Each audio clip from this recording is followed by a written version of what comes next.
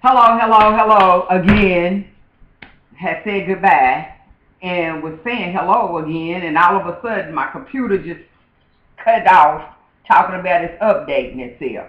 So, I don't know. So now I have to start over, which is all good. Anyway, I was making a peanut butter sandwich earlier, and I've already eaten that. That's how long it took to update the computer. Well, now I got to figure out where I was at.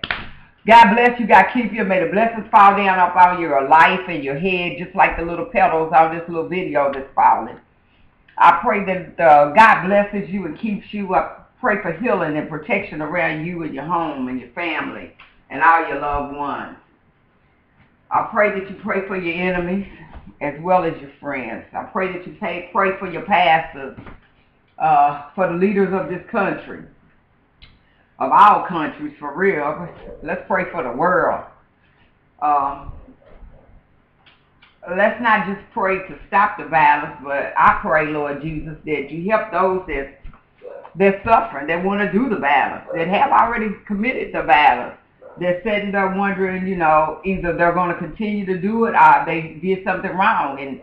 And I pray that they're asking for forgiveness from God. If not, then I pray that they discontinue to harm others. And pray they don't harm themselves. But God keep you and peace be with you. Like I was saying, I wasn't coming back unless I have good news and a praise report, and I do have a praise report. I got the Serpentine belt on. I got that belt on. Oh my God, it was something else.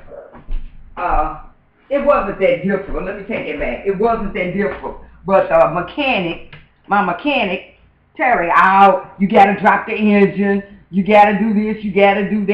And I see you got to take those 3 long bolts off and all this and that. So anyway, I'm like, I don't have no help. I'm just I ain't lying. Sometimes I hate doing stuff because I'm a girl and I hate getting my nails, all that grease under my nails.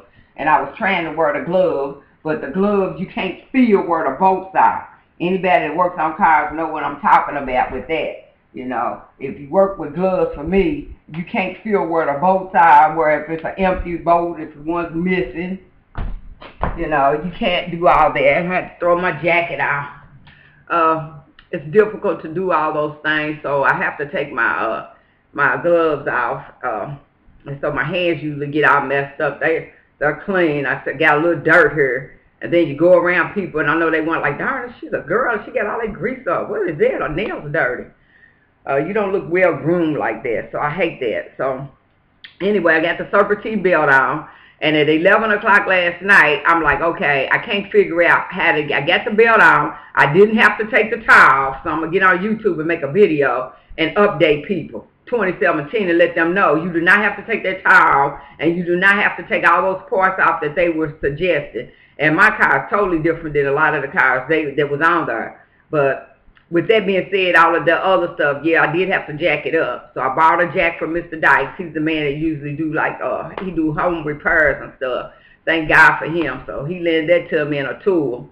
So, which I ended up having to buy. But yeah, so I thank God. So at 11 o'clock last night, let me stay on point. 11 o'clock last night, I got everything together. Well, after I took my break, so I got everything together.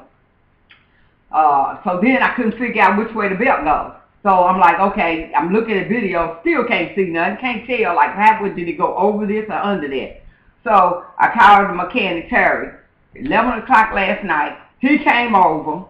He took and fixed the belt for me. He charged me for that, but yet I'm the one that took everything apart. But anyway, if you would have heard his voice when I called him, I said, Terry, hold up, because he's the one that said, oh, it's hard, it's difficult, and he walked away from the job.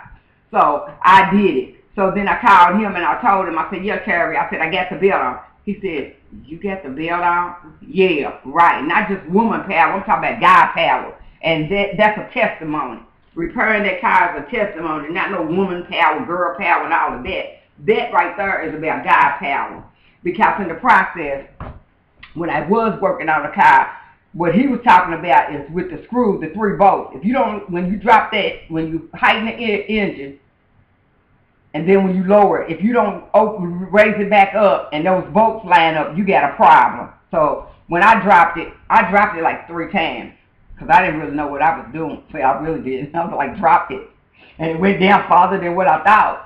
So when I raised it 1 time, that's how good God is. It lined up with the bolts, put the 3 bolts in, put the other 3 bolts in, and got it on. So he came over and made it like it was difficult. I'm not stupid. He's going to make it difficult, but he's a blessing because I didn't know which way that belt went. So he put the belt on for me, so praise God. The Serpentine belt is on. But I did it, me and Jesus. So now all I have to do is do the, thermostat, because I could put the car back together and drive it, but I'm not doing it. I'm going to get it done because I already took all the parts out.